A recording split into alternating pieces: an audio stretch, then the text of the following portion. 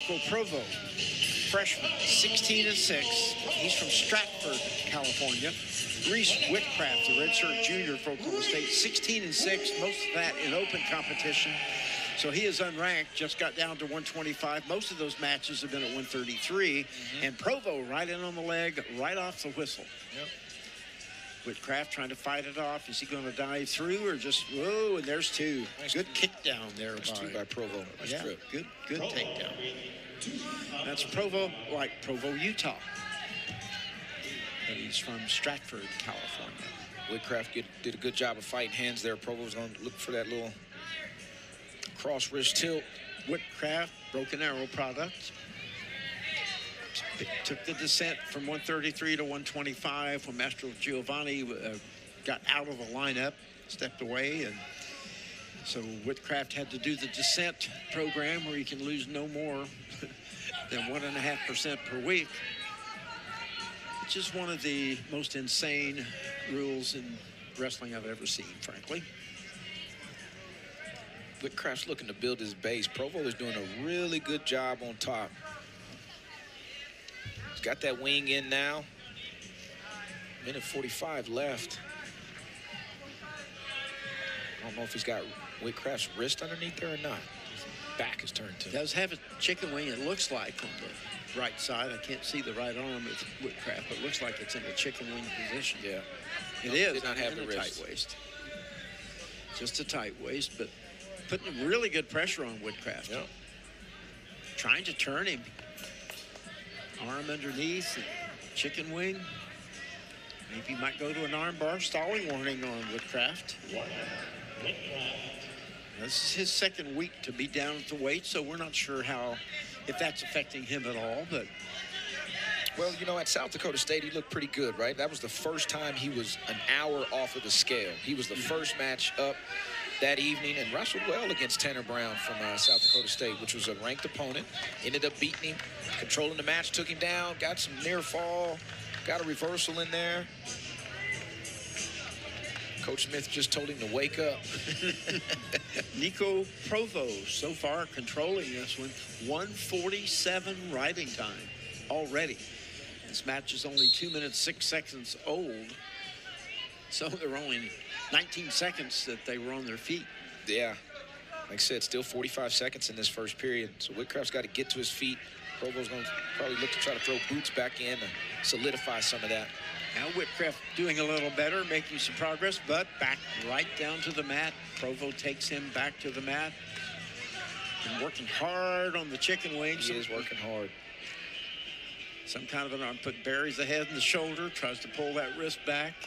Tight waist on the left side. Just a very strong controlling ride. Yep. And he's been aggressive too. Yeah, he has. Got a stall call on Witcraft on bottom. Was working for some turns there. Never got out to try to go get the turn, but he was locking some things up. He was staying active in the top position. Boy, just time running and running. Riding time up to 2:40 in one period of wrestling. So just 2-0, but it's been all Provo so far. Provo deferred, Witcraft's going neutral. I think he had about all the fun he could have underneath. Oh, man. 240 was... Now, if you haven't seen Witcraft wrestle before, don't put it past him to throw a throw of some kind. Inside trip, a headlock, you never know with him. Yeah, he's good from pancakes. I mean, he likes to underhook and set things. There he goes. Right there. That's the star. Yeah, they're going to have to hit him on. Oh. Said they were out. I guess all the points got off. Witcraft likes that position. He was trying to get to that body. You know, at the last second, Provo acted like he was throwing in the ankle like he wanted to trip. That'd be interesting if they both lock up and try to trip and see what happens. I'm pretty sure they'll be back to that situation here in just a minute here, Jay.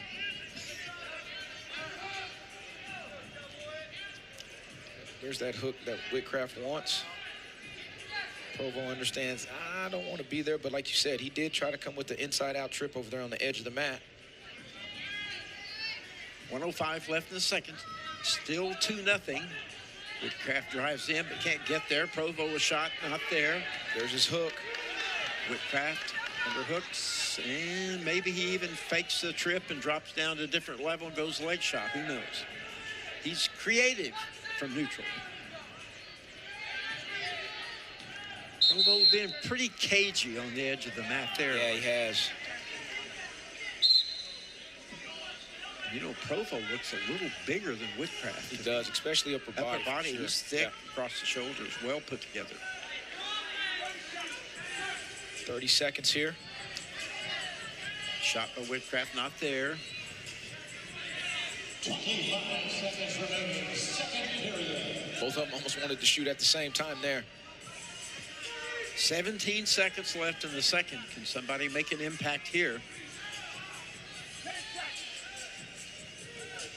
I don't think it's going to happen, but you never know. Final 5 seconds.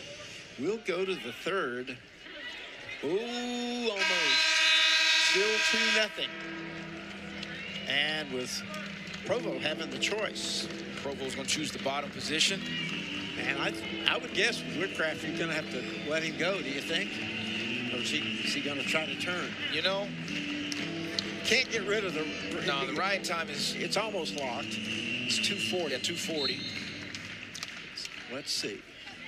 So if you could get rid of the riding time if you rode out, but you'd also have to have a turn in there. Maybe he's looking to take a little bit of that riding time off. See if something presents itself, and if not, get back on your feet. Yeah. Try to hook something up. Of course, he's going to be down by 4 if he lets him up because of the riding time. And there's a... Oh, he may go side by side with the Merkle position here.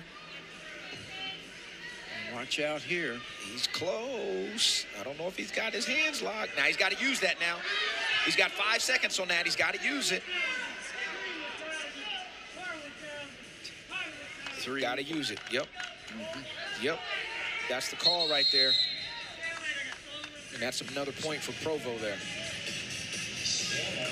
That's Witcraft had a stalling He had a warning stall call early in the first. So that was the second stall call there. So that makes it 3-0. Witcraft's given an optional start sign. So it's going to be 5-0 when he lets him up, if that's what he's doing. Escape 4-0, riding time 5-0. It's almost secured. So when he hooked that up there, he had 5 seconds to use that. They can still lock their hands from that position, but you got to use it. In that situation, Provo did a good job, maybe even collapsing his hands, holding his hands together so he couldn't let it go.